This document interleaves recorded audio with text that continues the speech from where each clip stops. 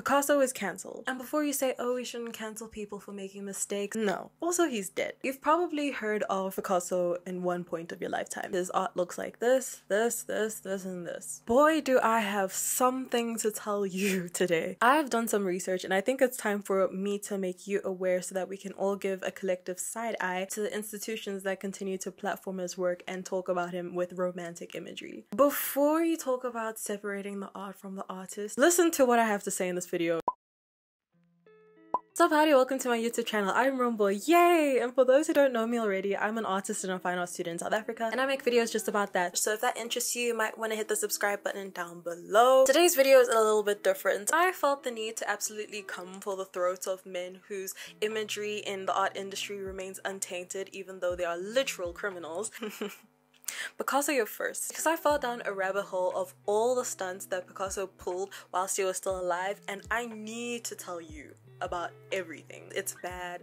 It's like really bad. But before we get on to this video, make sure you like, subscribe, turn on my post notifications so you're notified when next upload a video. I usually upload on Wednesdays and Saturdays, but sometimes my schedule may shift depending on what going in my life. So you want to make sure my notifications are turned on. As you may or may not know, it is my goal to reach 1,000 subscribers. Well, my ultimate goal is to reach 5,000 by the end of this year, and I 1,000% am sure that we'll be able to do it with your help. So if you haven't already, please make sure to share this with 2 of your best friends. Please listen up, friends. When I tell you that this man makes a moldy pile of dog poop look like gold, I'm not joking. I'm going to be mentioning a lot of very tough topics in this video based on what he did. So if the following are triggering to you, please feel free to sit out this video and join me in the next one. But this video will be mentioning sexual assault, misogyny, child predation and grooming, as well as abuse and abusive relationships. Rough transition into the video. To get the admin out of the way, I'm just going to tell you a little bit more about Pablo Picasso. Pablo Ruiz Picasso was a Spanish painter, sculptor, printmaker, ceramicist, and theater designer who spent most of his life in France.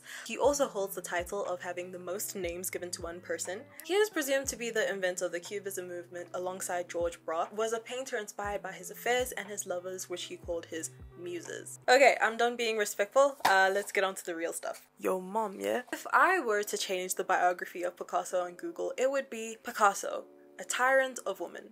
2 women. Think of every single crime you could inflict on a woman. I'm willing to bet he has allegedly done that. And this has been documented by multiple of the victims. And after reading all of this, like, I refuse to sit here and allow his image to be remained untainted because his work is so revolutionary. I've actually seen a lot of commenters online defending with tooth and nail this man because of his work. Men like Picasso, an actual genius, are charismatic. Their energy and powerful personalities draw people, often other powerful personalities, to them. Men admire and like them. Women find them sexy.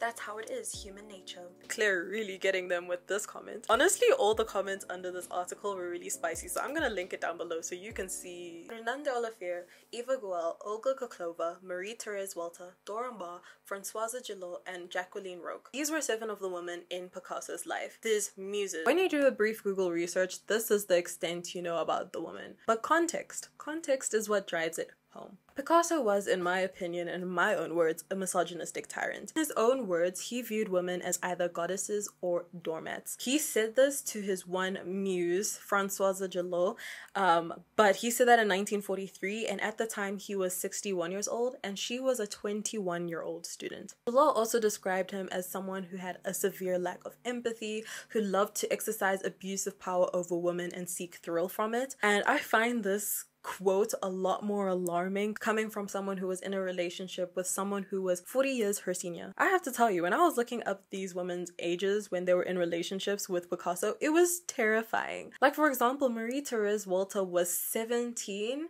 and Picasso was 45 when they met each other. She was a minor. Picasso also allegedly R-worded people on several occasions. He preyed on women basically and had them fearing for their lives, and the word fear had come up in a quote from one of these women. Another thing, Picasso had also used minors as nude models. And I'm not talking like 16, 17, 15, which is still really messed up, by the way. He used prepubescent girls, like literal elementary children, as nude models. And I refuse to see you try and defend that, because paired with his other history, there is no excuse. That was just pure grooming and child predation. John Richardson, a noted Picasso biographer, was quoted to say, "Young girls excited Picasso." I literally had nothing more to say. He locked model Fernand Olivier in their studio because he refused to allow her to model for another sculptor.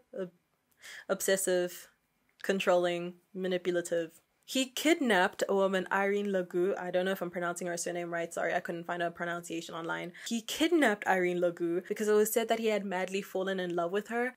Is it just me, or don't you think that's obsessive stalker tendencies? I don't think we show our affection by kidnapping the people we have crush on, but that just might be me. He made the lives of women absolutely miserable. He exhausted his muses for the sake of art and left them like in the worst state. But in summary, he made the lives of women absolutely miserable. He exhausted them through and through just for the sake of his art. I'm not comfortable with that. Honestly, I believe that he's just a criminal with this magical comfort bubble of his legacy and art protecting him.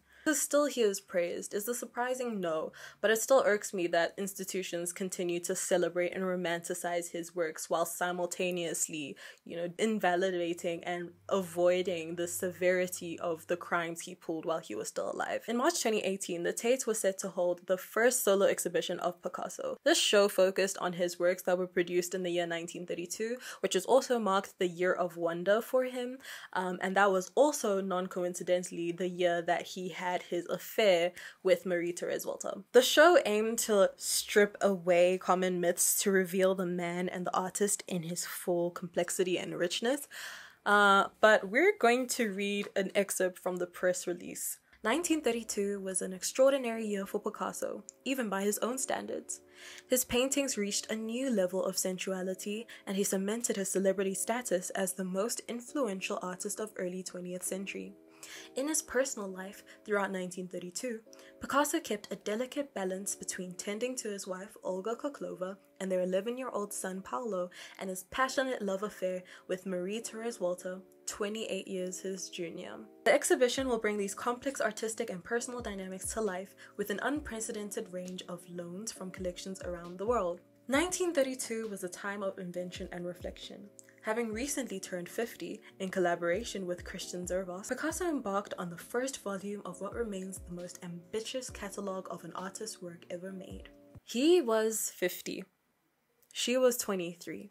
I found a bit of an issue with this press release, and whether the specific quote of the delicate balance he kept was satirical or not, it still kind of irked me. Regardless, I feel like the Tate glossed over the severity of the situation.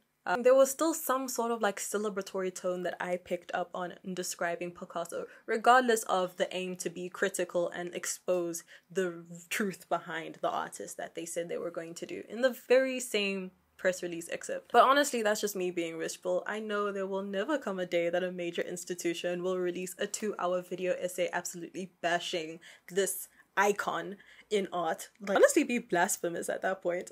But because of that, it feels so performative. I never went to the exhibition during that year, so I honestly don't know much more besides the press release and the images I saw online. So maybe there was something else that actually provided that exposing feel that they wanted to happen. But from what I saw online,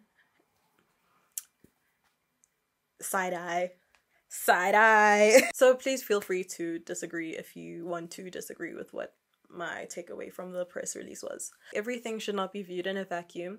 In 2019-2020, they actually hosted a solo show for Dora Maar, one of Picasso's muses, to showcase her work because she was an artist in her own right. Now that you've heard some of the accounts that I found on Picasso, the question lies, should we ignore it or acknowledge it? Should we separate the art from the artist? This is the debate of the century, the debate of the millennia, the debate of all time in art spaces. This is such a heavy heavily debated topic, especially in recent years, given the cases such as Harvey Weinstein and the hashtag #MeToo movement, R. Kelly. It can be a famous celebrity, musician, author, artist. It can be anyone who does something problematic, and then we question whether that should be acknowledged and they be cancelled, or hey, their stuff is still great, I'm going to listen to it. I'm just gonna say from the get-go that I believe that the answer to this topic is always going to be varied, and it's going to be very personal to you, so you have to make that decision on yourself. I feel like there is no right or wrong absolute truth because it is such a nuanced conversation. But as it stands now, I personally believe that you can't separate the art from the artist. Separating art from the artist is fine and dandy when buying the art doesn't put money into the artist's pocket. To me, great art is great art. If I heard a song on the radio and don't know who it is and think, man, that's a great song, I'm not going to be thinking about the artist at all. If I later hear the person that wrote the song was a total POS, does that make the song less great? Cannot separate the art from the artist. In fact, that's what makes it art and not a mass-produced poster they sell at Target. In the case that people support that art can be separated from the artist, they mainly drive by the stance that anything the artist does on the side does not negate the fact that what they produced was good in the first place. We may be drawn to an artist purely for the art they make or the music they produce, and not necessarily follow everything else that the artist supports or keeping up to tabs with what they say and do. Okay, he was a bad guy, but I'm listening to the song because it's about, not because I agree with what he did back in the day. Do people still say bop? I feel like I'm aging myself. They say that because your intentions are not bad or not to support what they did that was problematic, then it's pretty okay because you're just listening or watching or consuming the media for the media's sake. Despite this sentiment, do you think it's significant where your intentions lie? The way I see it, choosing to separate the art from the artist still financially supports them and also provides lack of accountability because they'll see that they're still able to profit. If we look at Picasso, there is no way he can financially benefit from the situation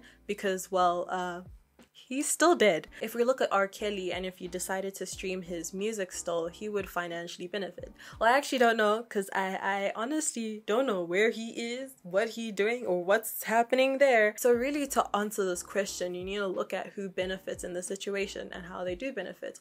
The artist in some sort of way, and other people in the industry will see that regardless of what they do, they can get away with it and still profit. And it sends that message that they basically can do anything and not suffer any repercussions. And lastly, there are times when the artist or the problematic things the artist did are literally embedded in the art. Picasso, I mean, his muses were all abused, allegedly, and that was for the sake of art. It was his inspiration. He used child nude models for his art, and in that case, it really is impossible to separate the art from the artist because you know it's like super embedded. Separating art from artist allows the artist to walk off scot-free. Shannon Lee, a writer, created this article, and in it she said, just because we can separate art from the artist doesn't mean we always should. It is too convenient for established men who have made their careers off of images of women to have their misogynist abuses brushed aside with that simple, near-canonized argument. I believe that trying to separate the art is like slapping a person on the wrist and putting money in their pocket. So in that case, Picasso, you are cancelled. Please feel free to let me know your thoughts on Picasso and the whole debate of separating art from the artist. I think this is a great topic to debate and have a fight in the comments. And also, if you want me to expose any other artists here on these videos, I actually enjoyed researching this one, so feel free to let me know if there's anyone you want me to do an expose on, and I'll do it in the future. Thank you so much for watching. If you like the video, like. If you like me, subscribe, comment down below, all that fun jazz, and until then.